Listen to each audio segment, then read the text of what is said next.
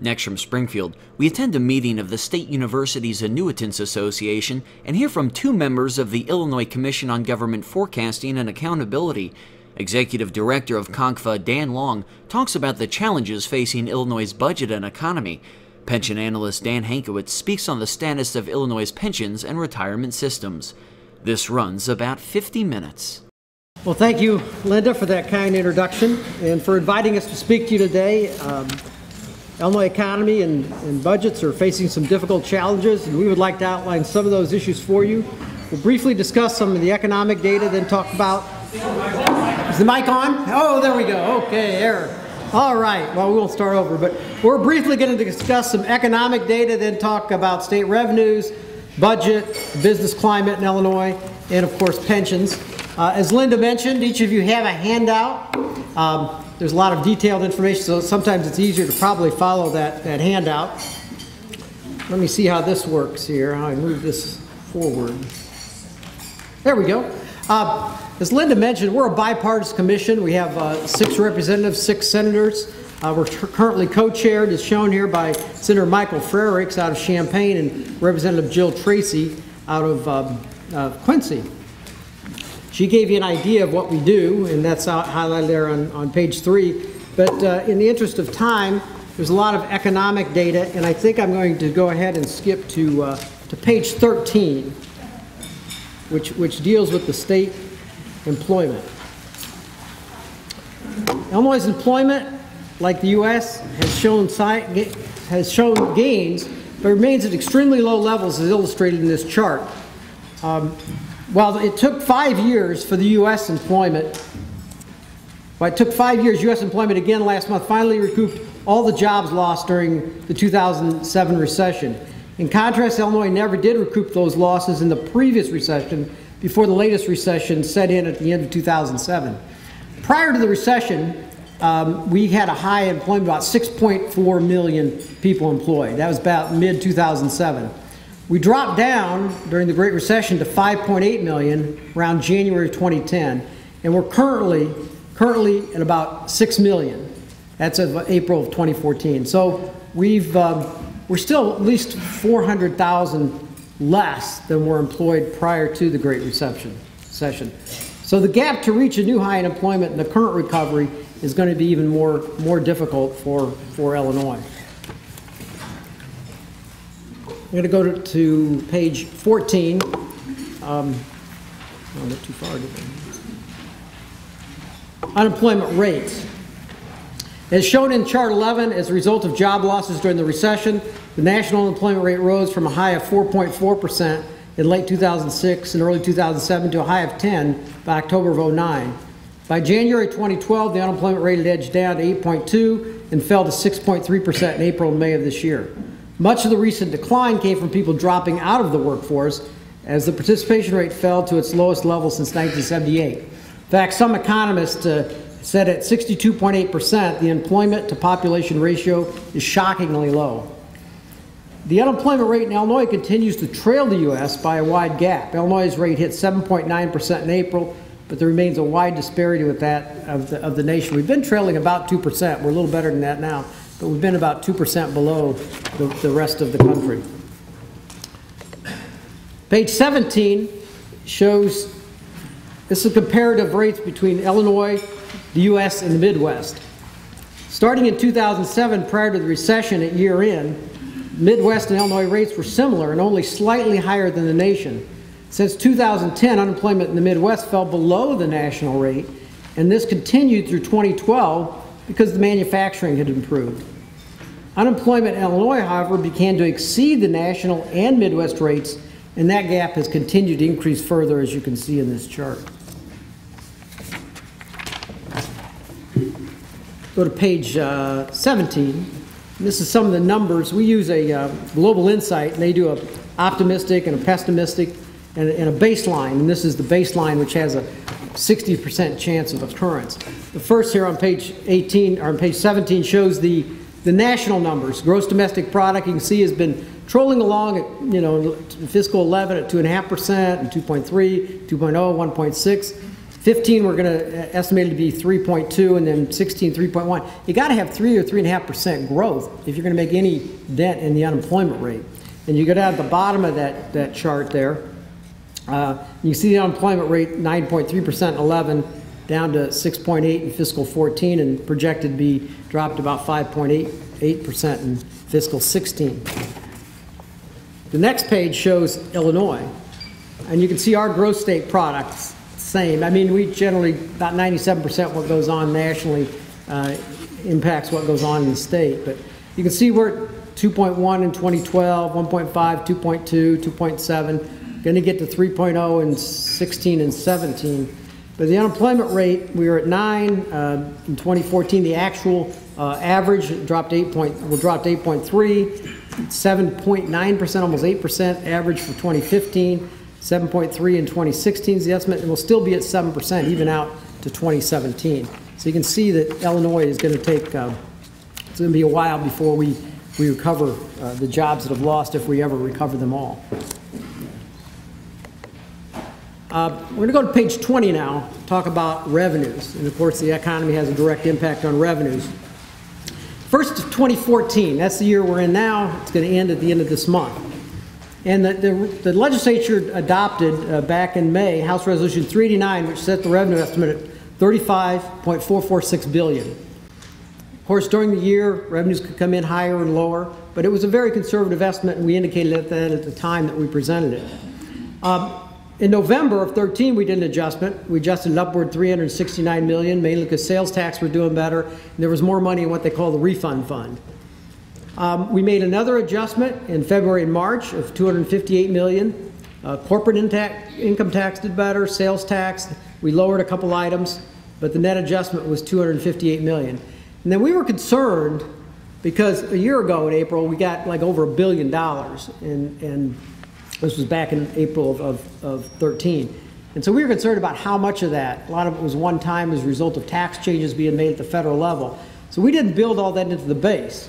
So we wanted to wait till we saw how revenues came in April, and they came in a little better than we expected, and so we made another adjustment in May of this year of $588 million, $467 million from personal income tax, and then some of the other sources. So during the course of the year, that also set the new base for the next year at $36.661 billion. But over the course of the year, $1.2 billion more came in revenue than what the budget was based upon. And that's a good thing, because as you know, the tax is going to drop off, and so it makes the putting the budget together for this year a little bit easier.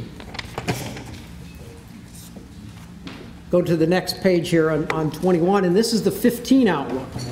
Of course, the revised estimate in that little box there on your left at the bottom, the $36.661 billion I just mentioned, that was the base coming out of 14.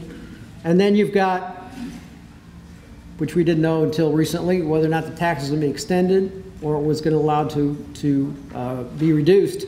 And of course, it has been extended, so the budget's based on the taxes going down to personal 3.75 and corporate to around 7. And you can see we're going to lose $1.6 billion in personal income tax, $427 million in corporate. Sales tax is going to increase. Then we got some other sources down. Transfers in will be down because we don't have some of that money from the refund fund. And then we expect federal sources to increase. So the estimate for 14, $34.662 billion, down just about $2 billion. But as I said, the budget was based on $1.2 billion less than what we actually received. So you don't have to actually cut $2 billion, but you have to cut somewhere less, around $1 billion. The next page is just a comparison between our numbers and the Governor's Office of Management and Budget. We're very similar in 14 after the adjustments, only $4 million off. They're about $200 some million higher than us going into 2015. Go to page 23, and this was the Governor's recommended budget. On March 26th, the Governor presented his vision for 2015, which included making the income tax permanent, as well as some other revenue changes. The current law, $34.934 billion, is the Governor's estimate for 2014, going into 2014. And then they would extend the tax increase for both corporate and personal tax. That would increase income tax revenue by $2.712 billion. They proposed taking the $650 million in interfund borrowing, which we'll see in a minute, is also in the current budget. And then there was would have been some increased revenue from federal sources as a result of paying down more Medicaid bills of a couple $100 million. So the proposed FY15 budget by the governor was $38.575 billion. It also included a property tax rebate. They were going to do away with the credit and give certain homeowners a $500 or just a $500 rebate for all the homeowners. But that didn't occur. And on page 24, House Joint Resolution 100. In the last days of the spring session, both chambers passed HR 100. The resolution contained the revenue forecast to create the 15 budget. The underpinnings of the forecast were our revenue estimate, the COGFA estimate of $34.662 billion.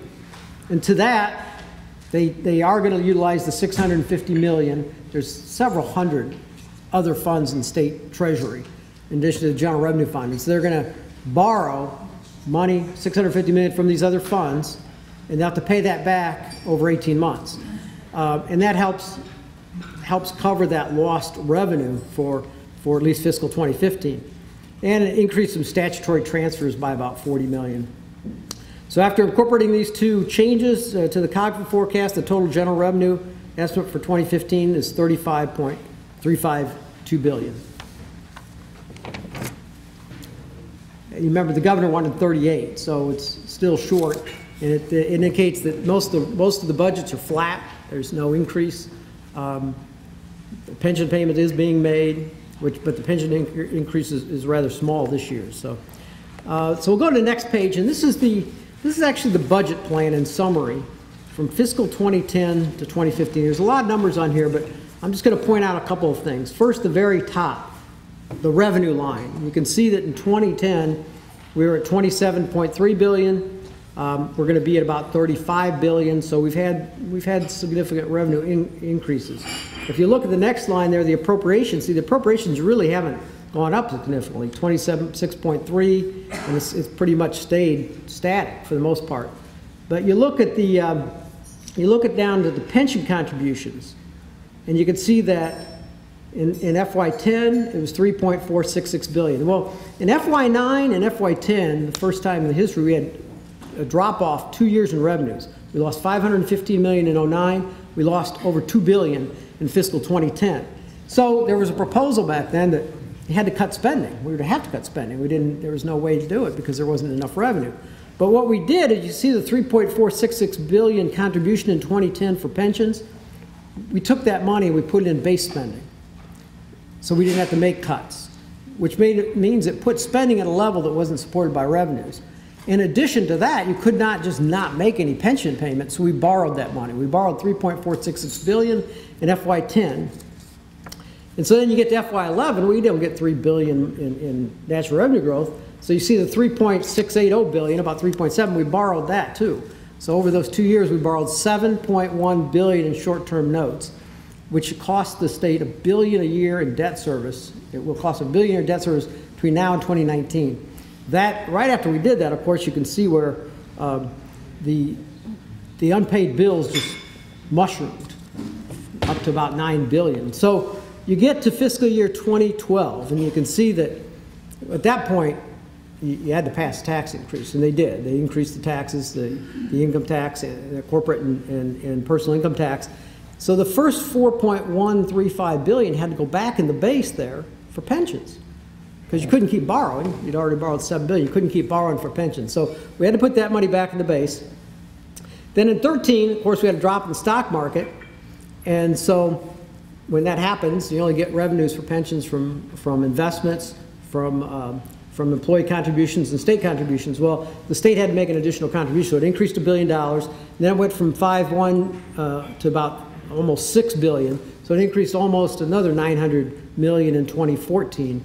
And so that was kind of taking all the revenue growth that we hear about. Now you can see that in the next year it's only going up a couple $100 million, because in fiscal 14, what happened was that the systems lowered their assumed rate of return from 8.5% down to 7.75 for SURS and SERS, and down to 8 for teachers. Well, that also required the state then to put in more money.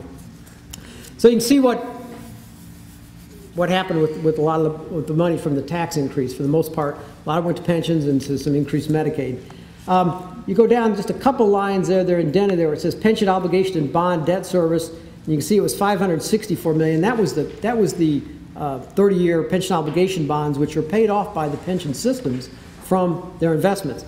But then you see it jump to $1.667 billion. That's the extra billion for those notes that comes right off the top out of GRF. You can see the operating deficit in 10 was almost $4.8 billion, dropped to 3.8, down to 477, and now we're in the black in terms of at least the operating. You get down to the bottom line, budget deficit, end of year, was $6 billion, and that doesn't include all the bills. It was really close to 9 because not all the Medicaid bills are included in there. And then it was 4.5 and almost 5 and 12, down to 3.9. You can see now going into this year, it's about 3.5. Like I said, that's not all the bills.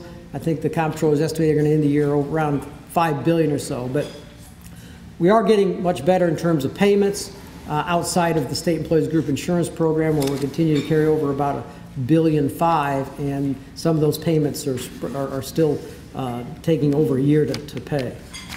So that's kind of the budget summary. We're going to go to page 27. We'll skip 26. 26 just shows that general fund balance. You can see the huge drop off into the negative, and now you can see where we're starting to recover. But on page 27, I mentioned about the pension obligation bonds, and on the outside is the pension obligation bonds. On the inside, where it's highlighted, are the pension obligation notes, and you can see across there were two series. We issued them in 2011, then we had to issue them again in 2012, and you can see the debt service is about $1 billion.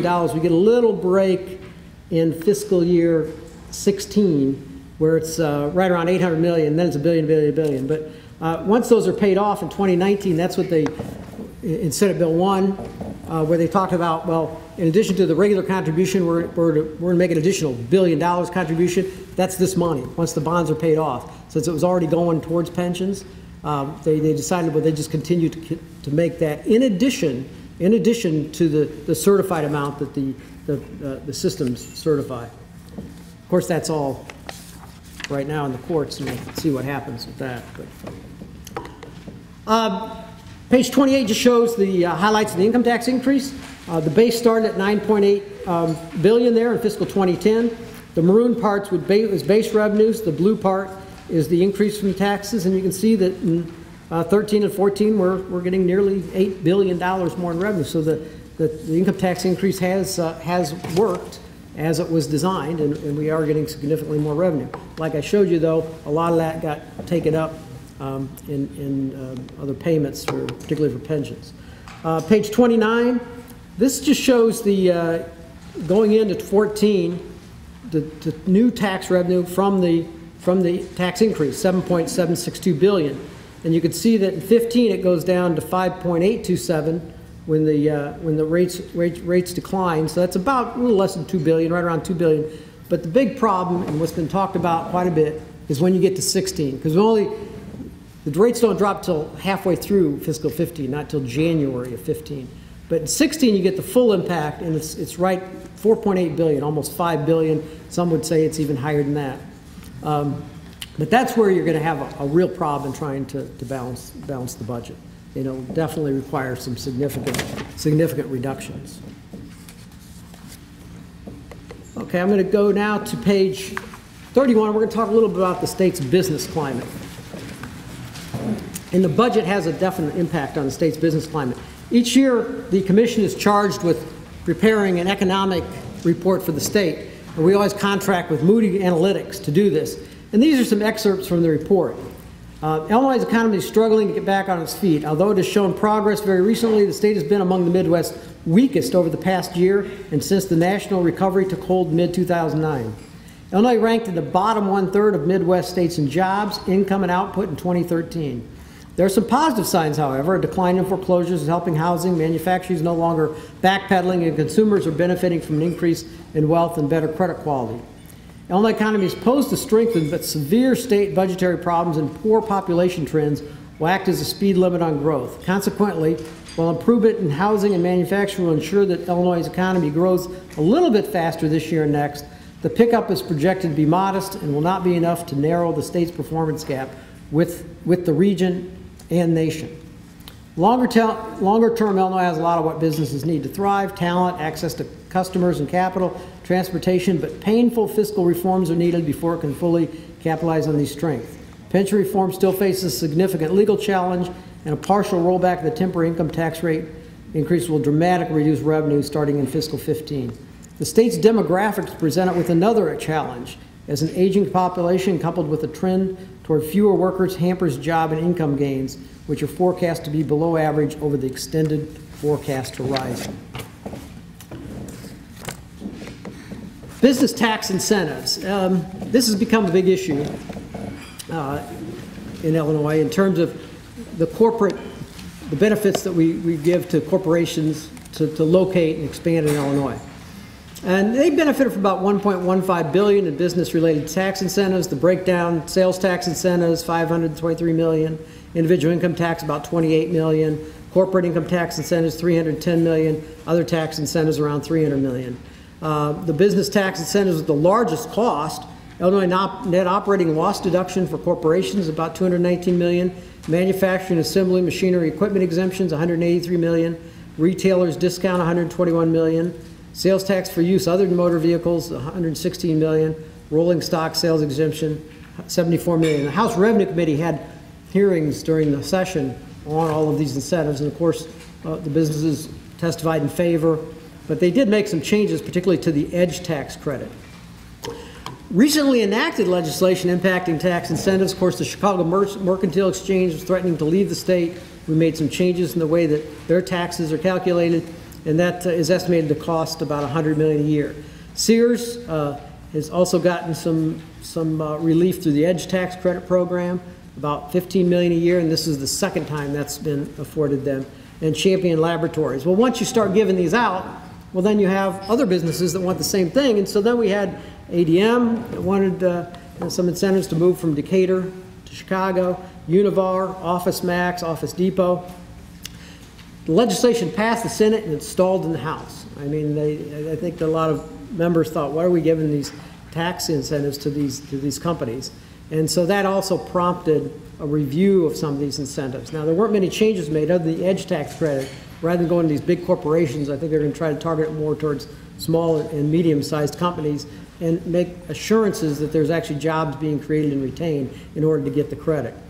I mentioned, and Moody's included in the report about Illinois' demographic problem, and we are one of the top 3 moving away states. In fact, you can see only New York, we're number 2. New Jersey's 1, Illinois is 2, New York is 3, and you can see that over 60% of the moves are out of Illinois. And so we're not growing, our population isn't growing, and we do have a demographics problem, which was indicated in the Moody's report.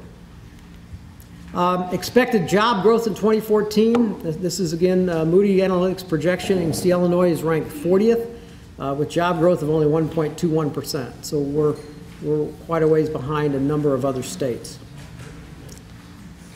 We do benefit from having a number of Fortune 500 companies, about 32 of them located in Illinois. However, you can see number 26, Office Max, has already moved to Florida, moved out of state. And there's been talk in the press of Walgreens, who is owned now by a multinational company, of moving their headquarters actually completely out of the country. Corporate liability, you hear a lot that corporations don't pay income tax, and I think this chart tends to verify that. Those with $1 million or more, there was only, well, let's go with this. Of 111,500 filers, those with the liability, there was only 33,600 that paid a tax, 30.1%, and their total liability about $1.7 billion, and the average liability about 52,000. And of that, 303 of those, or 3% of the filers, accounted for 67% of the total corporate liability. Corporate income tax, Illinois got a 9.5% rate. It was 7, and when they increased the corporate and individual tax increase, Illinois went up 9.5. There's only 2 states higher, Pennsylvania at about at 9.99 and Minnesota at 9.8. And so that's somewhat of a disincentive as well, I think, for companies to locate in the state. Business climate. In a survey of businesses, when asked on page 41, in a survey of businesses, when asked the question, how important is the state's business climate when first evaluating potential locations for a project, 87% of the respondents said either very important or somewhat important. I'm going to go through 4 studies that have been done on business climate. The first is the Tax Foundation, an independent organization that ranks all the states. You see Illinois' ranking is 31st. Corporate income tax, we're 47th. Now, individual income tax, and there's been talk about moving to a progressive income tax. We're actually ranked fairly well because of our flat tax in this category. Sales tax, 33rd. Unemployment tax, 43rd. Property tax, 44th. Overall ranking went from 23rd in 2011 to 31st in 2014. The Small Business Entrepreneur Council on page 43, we're ranked 35th overall ranking in this study. And you can see again, corporate tax, 47th, corporate capital gains tax, 47th, property tax is 40th. So you'll see a trend as you go through these where we're kind of ranked very low in these some of these categories. Beacon Hill Institute at Suffolk University in Boston, they hold themselves out as one that's really looked at and one of the better studies. And they look not only at competitive disadvantages but also advantages. Illinois ranked 38th in this study. State and local taxes per capita, 39th. Again, workers' comp, 47th. Bond rating, which we'll talk about in a minute, 49th. Unemployment rate, 47th. So, and page 45 just has some more of the rankings related to this study, where we're 38th. On page 46, the American Legislative Exchange Council. This is a very conservative group, so this might be somewhat of an outlier, where we're ranked 47th. Again, though, domestic migration. In this, we were at 43rd in 08 and 48th in 2012. On page 47, it's got more of the detailed rankings. Top marginal corporate tax rate, again, 44th. Inheritance taxes, 50th. Debt service, 44th. Some of the reasons why we rank lower in this particular study. So what do these rankings really tell us? Well, Illinois was in the lower half of all these business climate rankings. And Illinois' average for the 4 studies was 38th, which makes them the 44th ranked state overall and the lowest ranked state in the Midwest region. Now, critics of these rankings argue that it's extremely difficult to measure and rate a state's business climate because the needs of different businesses and facilities vary too widely. But regardless of the validity of the rankings, these results create a perception that Illinois is a below-average business climate state. This is a stigma that Illinois has to overcome to attract and retain new businesses. On page 49, this is a business site selection survey. What do companies look at when they're looking at a state? They look at labor costs, highway accessibility, skilled labor, and really you don't get to taxes till you get down to 7th, where corporate tax rate, 9th for tax exemptions, and then state and local incentives. Page 50, the state's bond sales and ratings. The top part's a listing of the recent bond sales. And then you've got Moody's first of all, we're the lowest bond rating of any state in the country. And you see that Moody's downgraded us in June of 2013 from A2 to A3. 4 state public universities were downgraded from A2 to A3 in March 2013. 8 state public universities are on the watch list for possible downgrades due to their receipts of state funding, payments of which have been consistently late. Fitch downgraded Illinois in June of 2013 from A to A minus, and Fitch also downgraded Illinois Sports Facility Authority. And then we're on the watch list as well for further downgrades. The page 51 is just a history of the bond ratings, and we've gone down for a number of years. I don't think we've had an upgrade since about 1997 or 2000. So, and you can see we're A minus and A3, so we're one grade above the B category at this point. And with that, I'm going to turn it over to Dan Hankiewicz and let him talk about some retirement issues. Okay, well, thank you again for having us here today, and Linda, on behalf of organic farmers everywhere, I want to thank you for that warm introduction. I'm going to talk about some pension basics, the financial condition of the state retirement systems, I'm going to talk about some of the recent legislative enactments, most notably the Two-Tier Act of 2010, and of course, Senate Bill 1, the big reform measure that passed last year.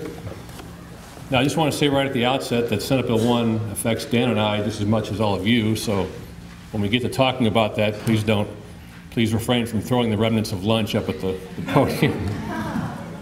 So there are 5 state retirement systems. I think this is all pretty basic. Teachers, state employees, universities, judges, and General Assembly.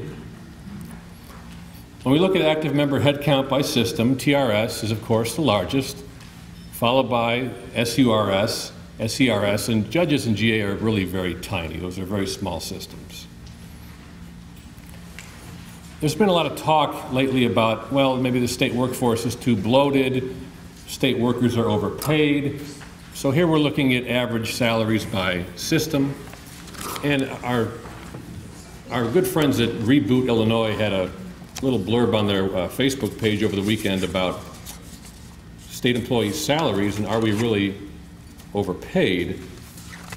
I just want to kind of hit some of the highlights of that.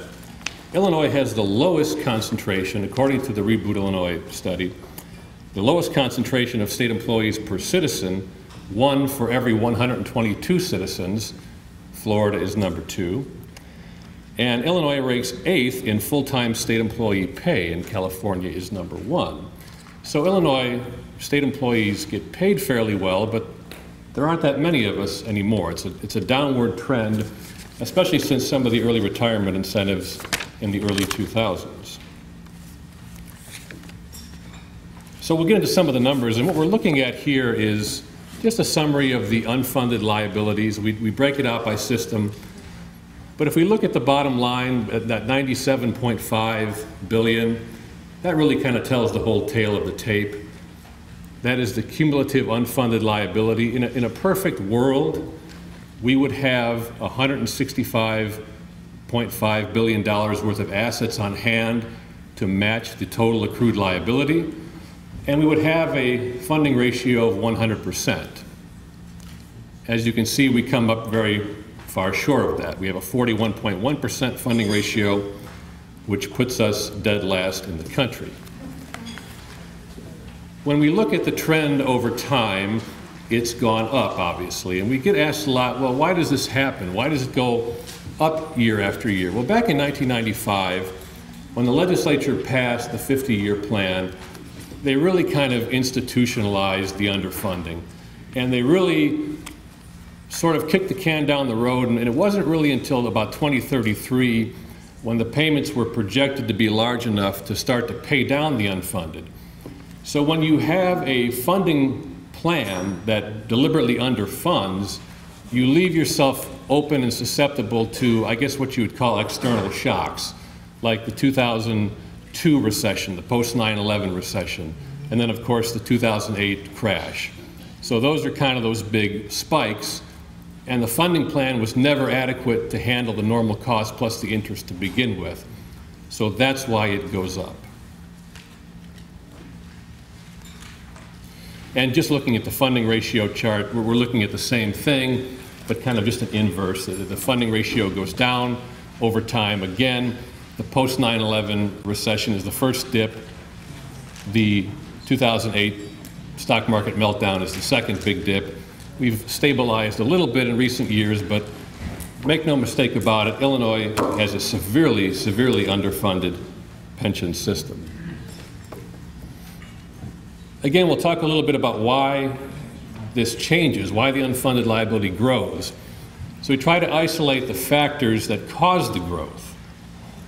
The largest, and this is what the actuaries compile every year when they do the valuations of the systems, the largest contributing factor is insufficient state contributions, not putting in what the actuaries tell us to put in.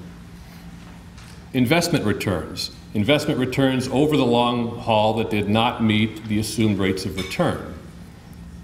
There have been some benefit increases in the early 2000s and the late 1990s. There were formula upgrades, as I'm sure all of you know, and then there were some changes in assumptions. Every time the assumed rate of return is rolled back, that increases the accrued liability, more money has to go in, and then other miscellaneous actuarial factors contribute as well. So I mentioned that we're the worst state in terms of our unfunded liability, and I pulled together a little survey from Governing Magazine.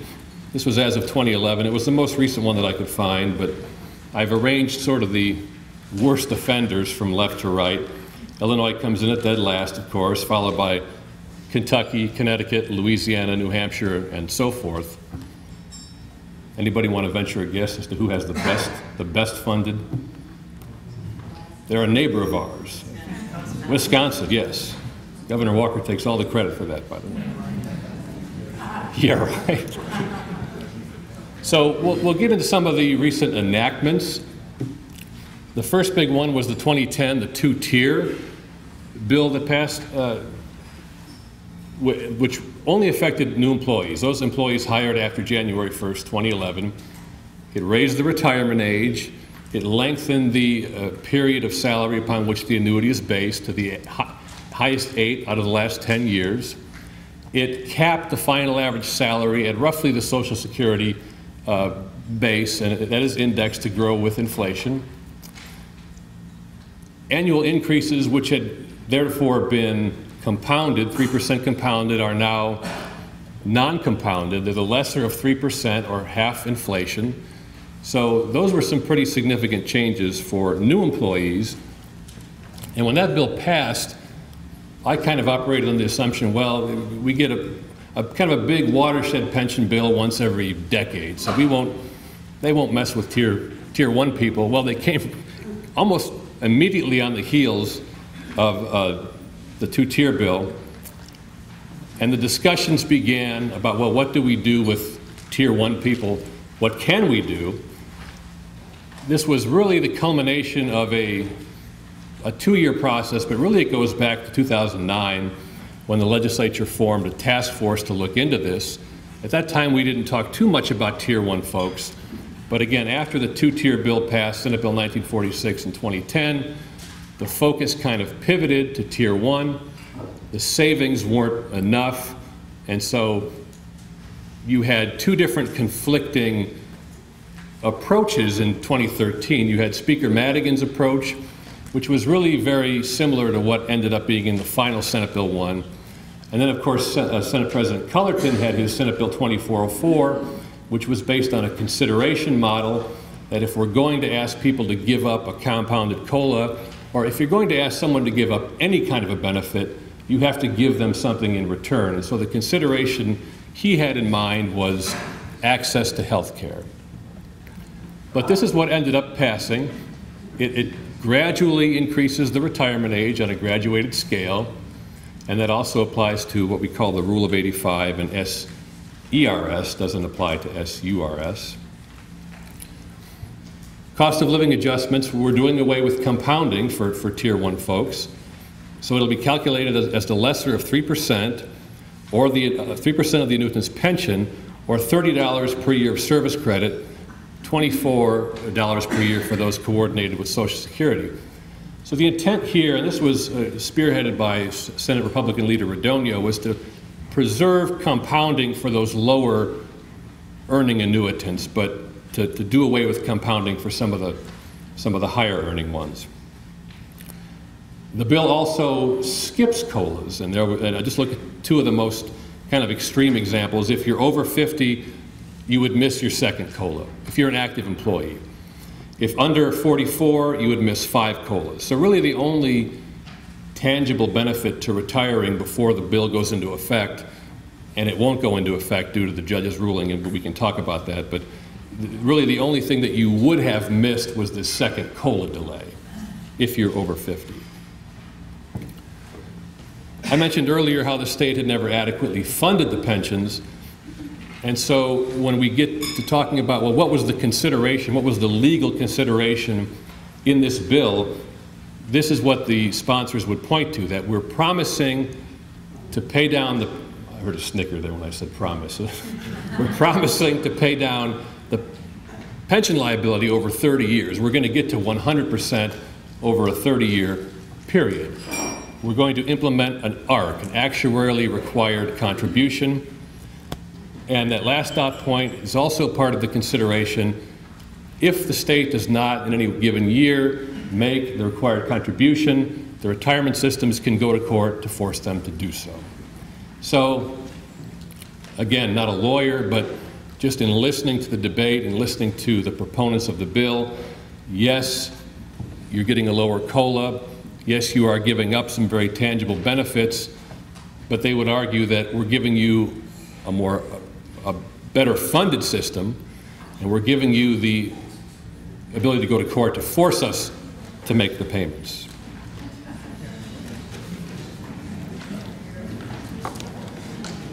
So I have just a few more slides in here. I'm not going to go into these in great detail, but we were asked to have our actuary evaluate the savings associated with this. And Dan talked about those 2 additional revenue streams that are going to go into the pensions, that 10% actuarial savings every year, that will go in as well, and the so-called Fortner money, which is the bond money that will be redirected.